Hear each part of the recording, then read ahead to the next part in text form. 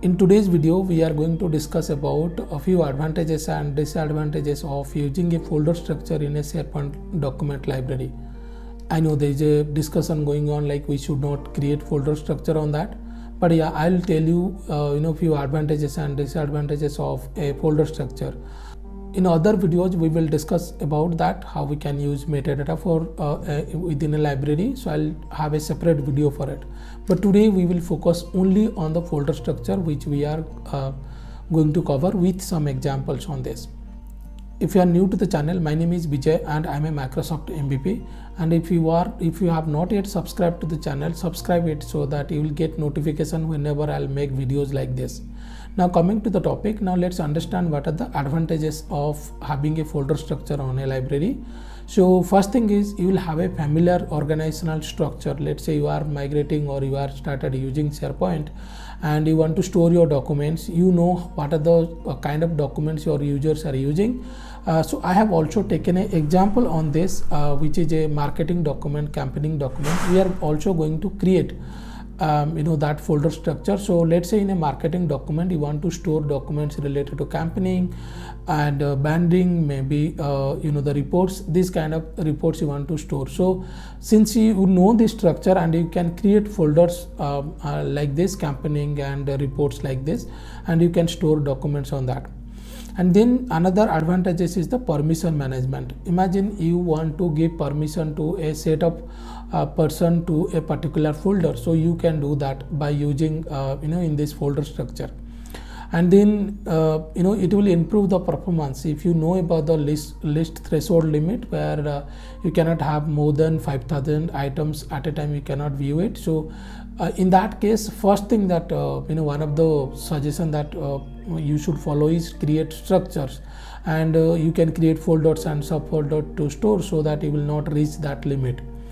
And then you will have a contextual grouping on this. So whenever you will have a library, you will be familiar with that, and within one library you can get everything. You can get all your related documents in that.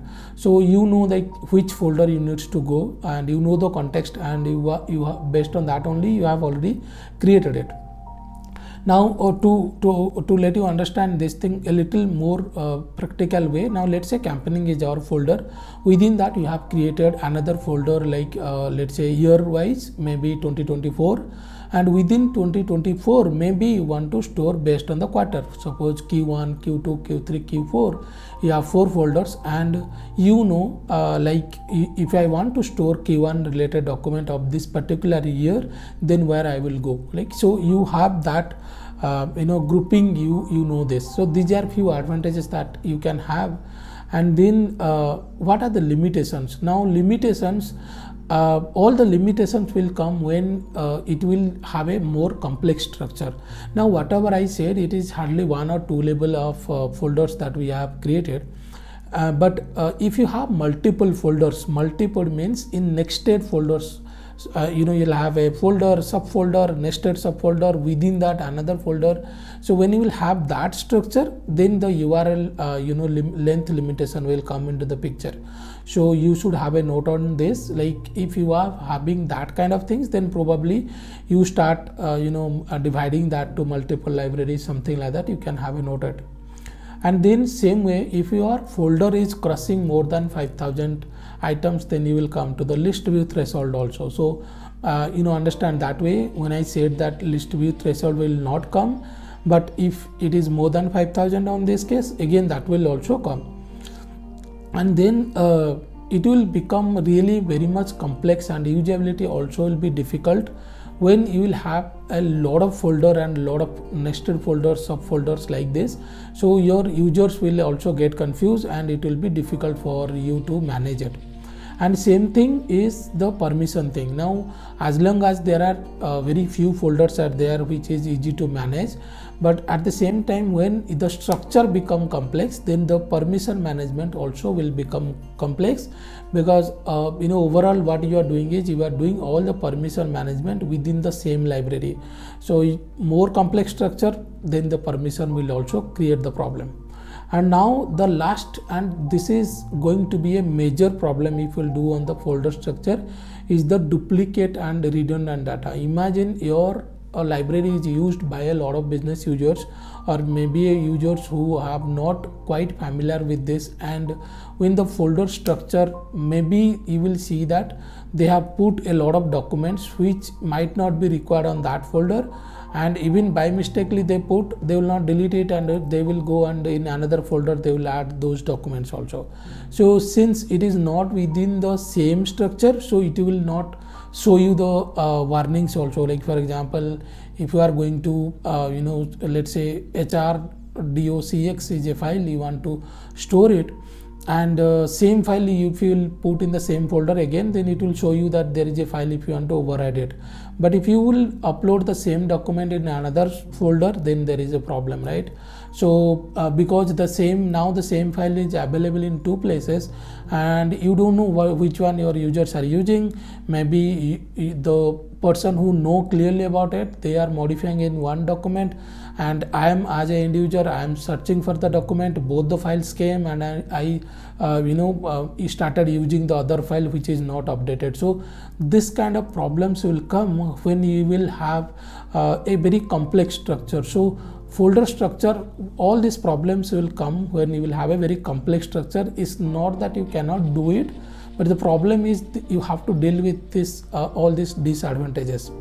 So now what we will do is we'll go to the system, and I will first show you the structure, what are the things basically we are going to create, and then we will create the same library, and we will have all the folder structure created in this.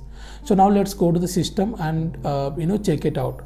But if you want to learn SharePoint from the beginning, then check out our SharePoint development training course. I'll put the link in the video description also. So now let's go to the system. Now let me show you the example for which we are going to create the structure of the document library, which will include some folders and subfolders. Now suppose there is for a marketing site, you want to store some of the marketing documents. Look at the picture here. Now you can see it here. The marketing documents can have campaignings, maybe based on yearly, quarterly, right? So you can create a folder on campaigning, and within that maybe subfolders with the name of year, and then another subfolder which will be based on Q1, Q2, Q3, Q4, like this. Same way for every year you can have this structure. And then with campaigning, you might want to store your branding details, maybe your logos, banners, font, guidelines, all these things on that. And then another one is the reports. Maybe you want to store monthly, quarterly, annual reports. Now you can, like, it is, since all these documents are related to marketing documents, and all are related to this, all these things are very related. It is not ideal that you will create separate library for it. So you should create one library, and you can have folders in this. Now why folders? Because you can have in the later point of time, if you want to give permission, you can give also in that way. So now what I'll do here is I'll open a SharePoint site. You can see here. Now on this, if you'll see here, I'll click on the library, and then here I will just copy the names here because I have already created, and then click on blank library. I'll just create it, and then click on create. So the library is got created here. If you are new to this, then this is how you can create a library. And on this, if you will see, there is new, and then you have the option where you can create the folder.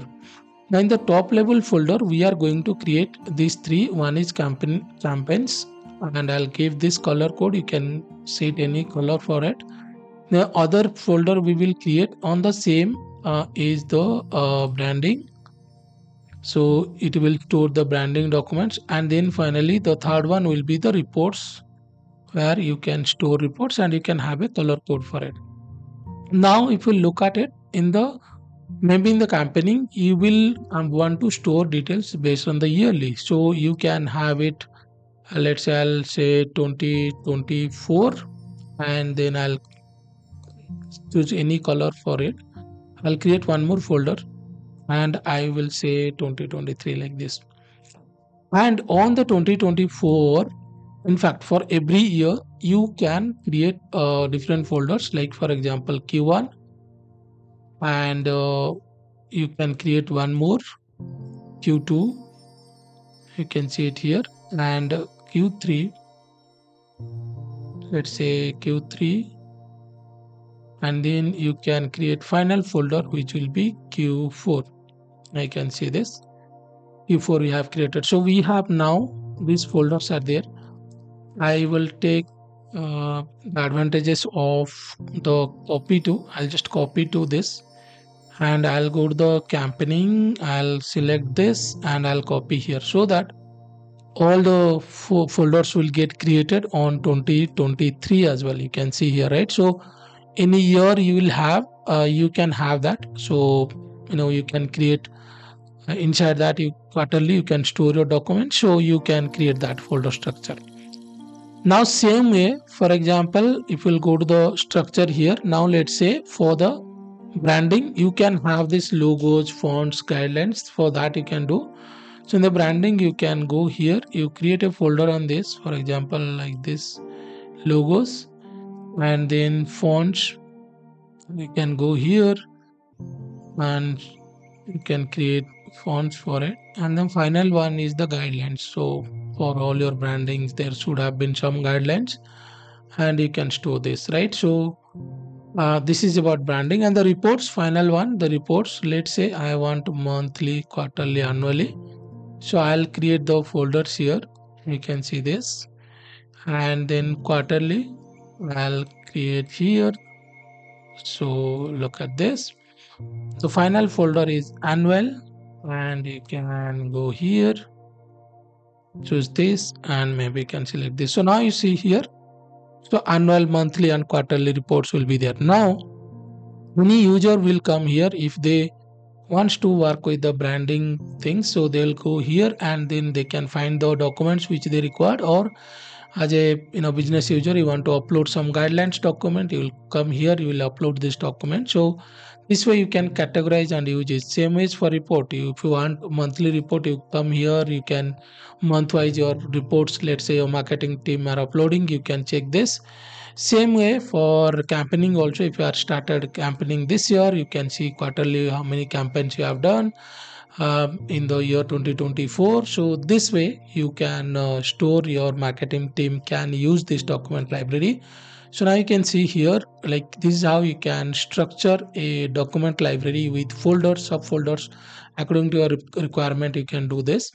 And of course, if there are more nested number of folders, then this is not the ideal approach. You have to see, you can divide the instead of one library you can have different libraries, you can have metadata. Those things we will discuss also, right? So if you want similar kind of videos, then subscribe to our YouTube channel, because here we make videos on SharePoint, Power Platform, SPFX, all these videos we'll make. And thank you and have a nice day.